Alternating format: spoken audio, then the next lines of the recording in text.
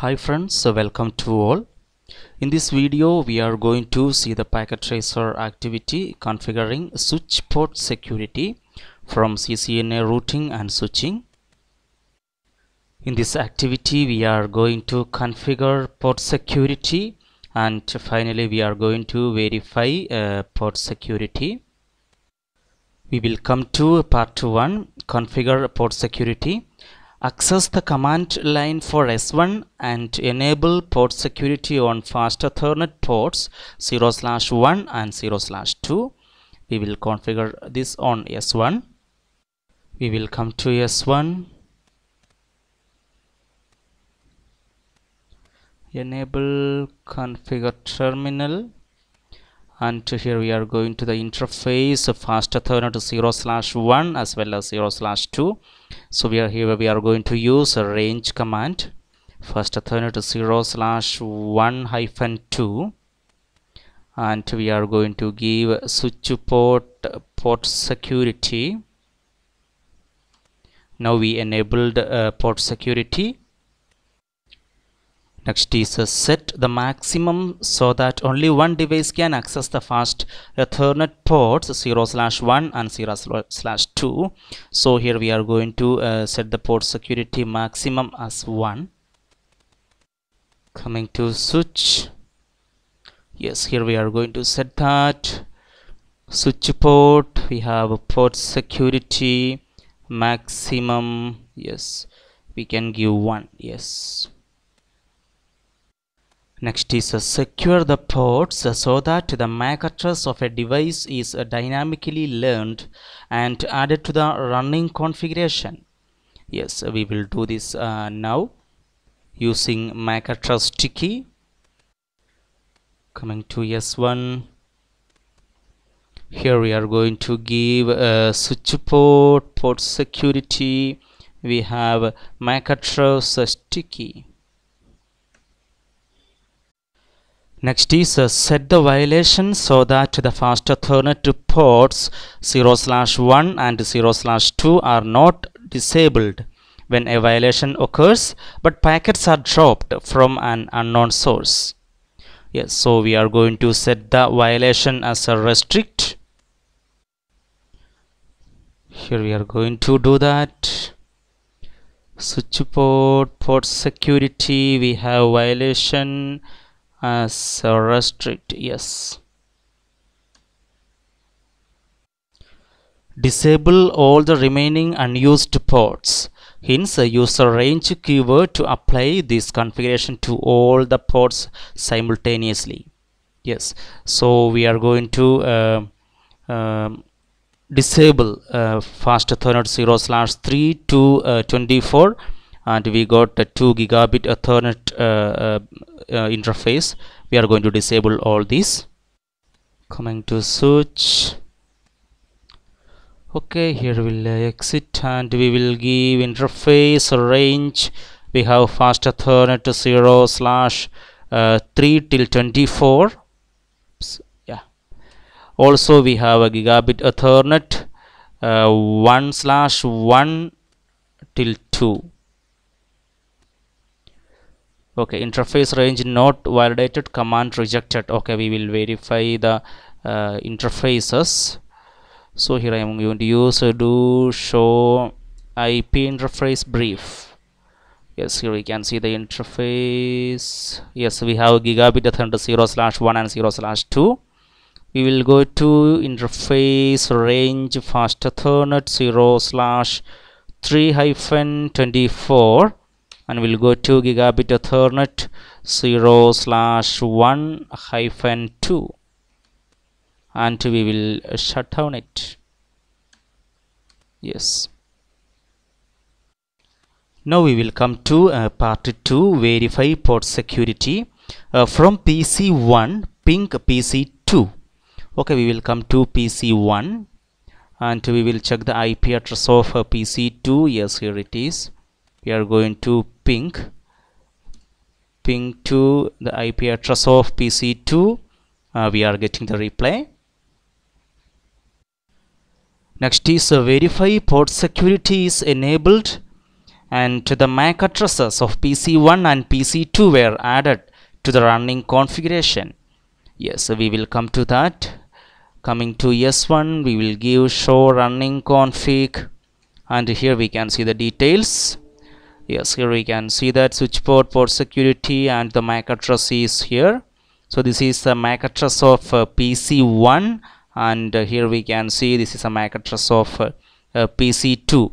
Even we can verify that. Coming to PC1, command prompt, here we can see, yes, here we can see the MAC address of PC1, B0272245, B0, yes, 2245, correct. Next is attach a rogue laptop to any unused switch port, and notice that the link lights are red, obviously because except fast Ethernet 0/1 and 0/2 we shut down. We will verify that. From this laptop to, I am going to connect to fast Ethernet 0/3. Yes, here we can see that the lights are in red. Next is enable the port and verify that rogue laptop can ping PC1 and PC2. After verification, shut down the port connected to a rogue laptop. Okay, we will enable yes, we will enable this port which is connected to fast Ethernet 0/3. So we will come to the interface. Before that, configure terminal interface fast Ethernet 0/3, and we will give no shut command. Yes, now we can see this interface is up. Now we will ping PC1 and PC2 from rogue laptop. We will take the IP address of PC1. So here we are going to ping to PC1. Yes, we are getting the reply. Now we'll ping to PC2. Yes, here we can see we are getting the reply. Now we will shut down the port connected to rogue laptop. So we are going to shut down this. Yes. Next is disconnect PC2 and connect a rogue laptop to PC's port. PC2's port. Verify that a rogue laptop is unable to ping PC1. So here we are going to disconnect to PC2 and we are going to connect to a rogue laptop. We will do that. Before that, I am going to remove this, and we are going to connect to this laptop. Now we are going to ping to PC1 from this rogue laptop. Yes, here it is. We are waiting for the reply. No, it seems to be, yes, request timed out.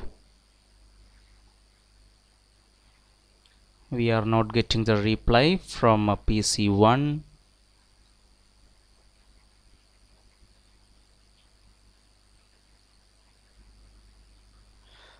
Oh, we can see that the ping failed. Next is display the port security violations for the port a rogue laptop is connected to. Yes, this rogue laptop is now connected to fast Ethernet 0/2. We will verify that. Coming to S1. Okay, we will give the show command, port security interface. The interface name is fast Ethernet 0/2, and here we can see maximum MAC address allowed is 1, total MAC address is 1. Yes, and we can see sticky MAC address. Okay, security violation count. Yes, here we can see. Disconnect a rogue laptop and reconnect to PC2. Verify PC2 can ping PC1. Yes, we will come back to PC2 now. Okay, and we have to ping to PC1. Coming here, we are going to ping 10.10. We will 10.10. Yes, we are getting the reply. And here is the last one question. Why is PC2 able to ping PC1 but the rogue laptop is not? Yes, the port security that was enabled on the port only allowed the device whose whose Mac was learned first. So we can see that PC2 MAC address is learned, and rogue, when we connect rogue laptop, it will prevent communicating with other PCs. So access to the port while preventing all other device access. Yes, friends, so this packet tracer activity was about configuring switch port security. If you have any doubt, please comment below. Also, if you like to get my future video information into your Gmail, you can subscribe my channel right now. Thank you.